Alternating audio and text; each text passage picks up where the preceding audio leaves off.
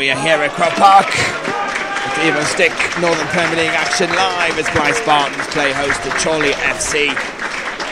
It's Johnny Hall alongside Spartan senior press officer Mark Withers.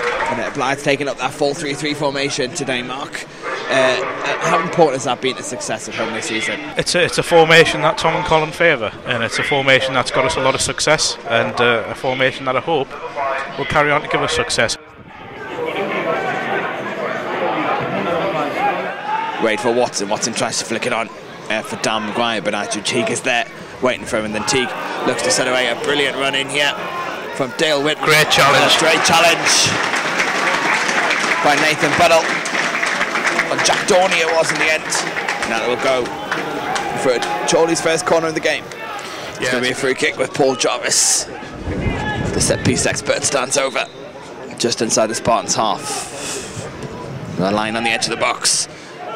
Comes all the way through for Whittam. Whittam helps it on. It's in the feet of Teague, who's onside. Teague plays it across goal. And I think Sean Utterson's put it into his own goal. Chorley take the lead at Croke Park. It was Andrew Teague who found himself through on goal. He just played it across. Conor Grant was nowhere to be seen. And I think it was Sean Utterson on goal.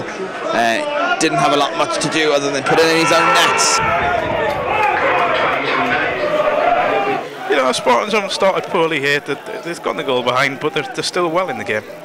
Jarvis, who's just been booked, is coming forward the ball here over halfway. Looking for the run from Jack Dorney. It's going to be cut out by Utterson, but only as far here as Cotterill. Cotterill helps it back on, looking for Whittam. Whittam with the strike. Great save from Conor Grant to turn it past the post. And it's out for a corner. Yeah, good save there, Conor. Not a great strike from Whittam. He's got more time, and I think he realised then he's really hooked at the ball, and pretty comfortable for Conor Grant, but a corner ball. Actually over to this one as Whittam swings this corner in. Hooks looks to clear, but he falls into Cotterill's feet. Cotterill helps it back on and falls to Whittam in the end. Whittam just places it across goal, and Conor Grant has to palm it away. And in the end, Utterson will clear.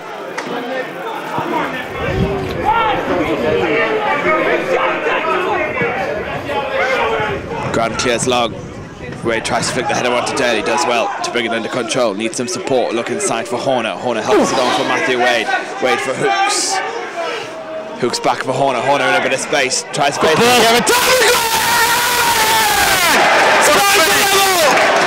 Deserved that, Maguire, for his hard work up front. It's a great ball through from Horner, and Spartans on even terms. Great finish from Maguire. Who else but Dan Maguire, right on the stroke of half time. Spartans are level in this game. It was a brilliant ball through from Horner. Just laid it on a plate for Dan Maguire, who gets goal number 19 for the season.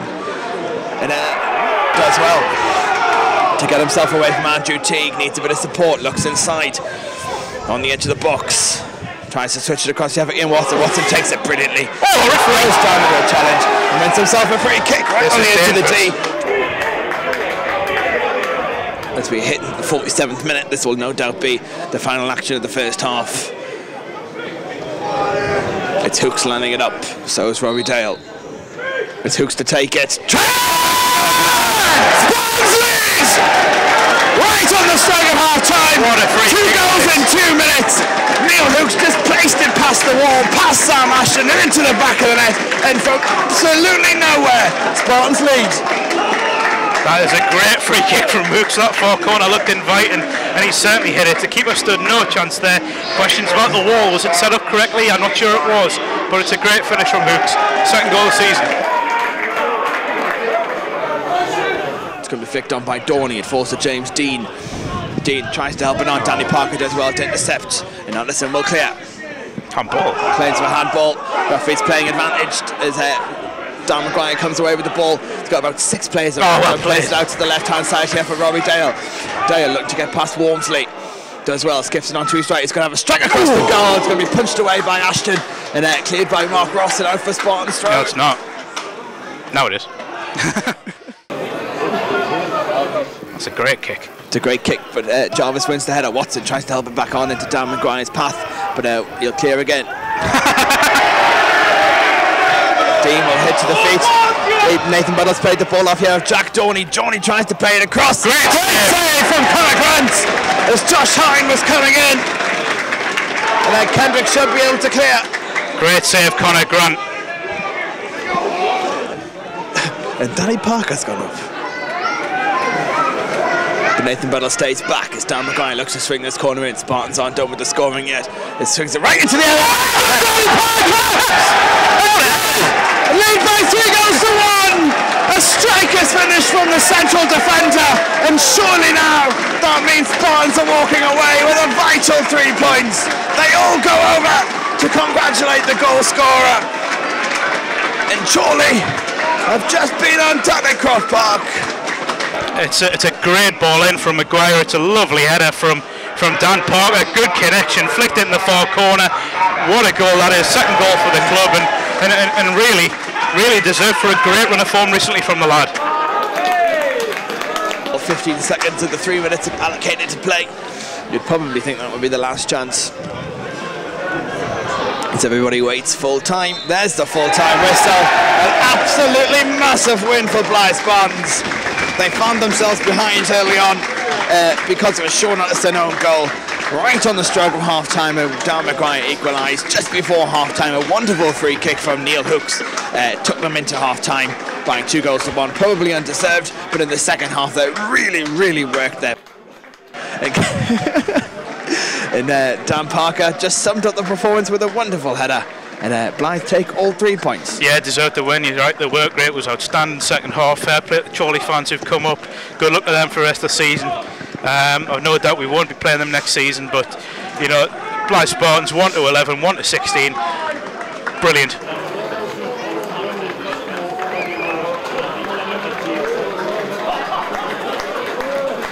Right, Nathan, 3-1 win against what many people think is a league favourites.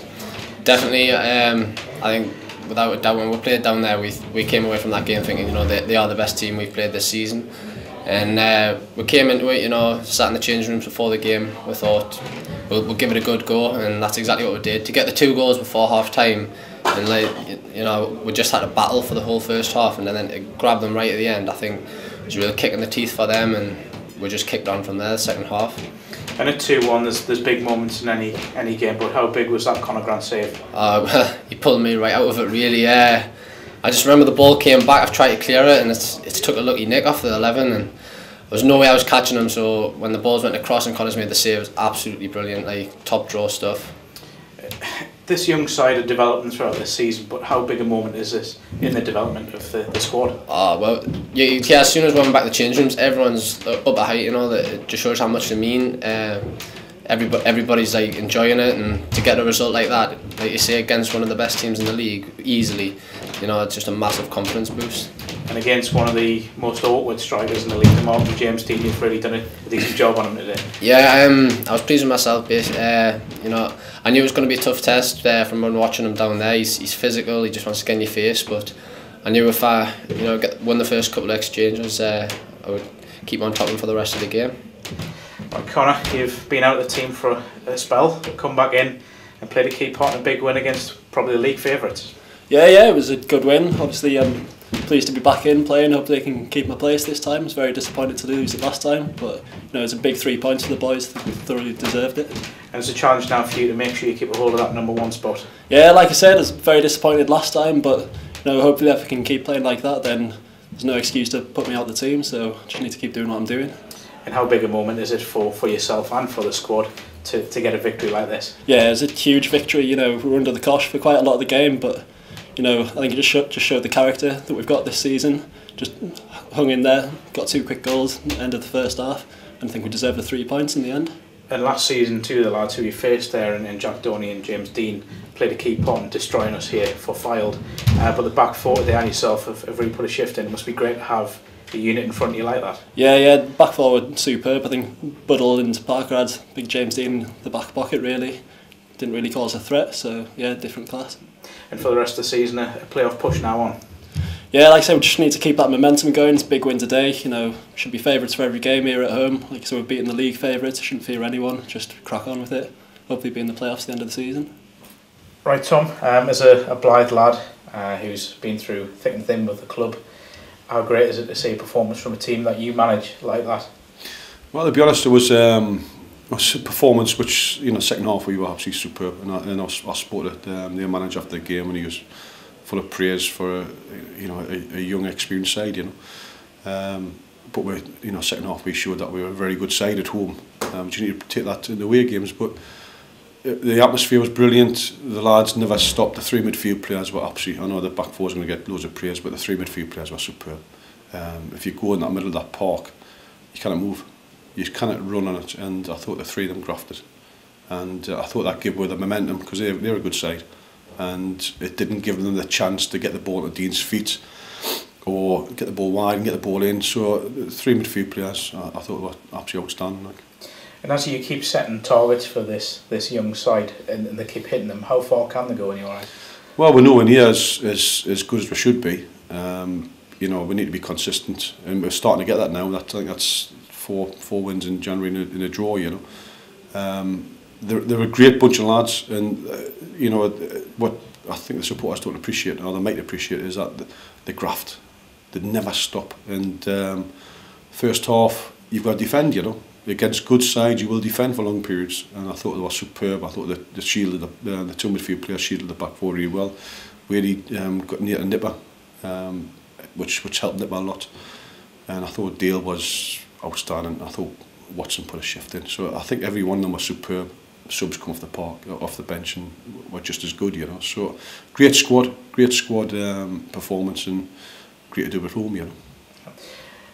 Your coaching staff have quite regularly said that this place is a fortress, and this is probably the biggest victory here so far. How important has Croft Park itself and the Green Army been so far? Well, it's huge. They've always been in numbers. We're not getting the 550s, 600 they used to get, but we're getting the 330s, 350s, hardcore supporters, and they really are hardcore, and they really do support the side. And there's going to be ups and downs. They're going to get frustrated like we are.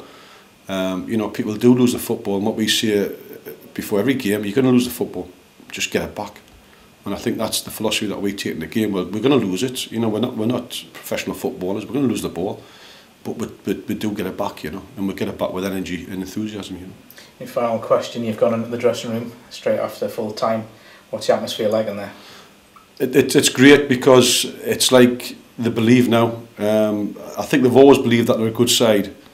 But they believe now that they're shooting in this league on merit.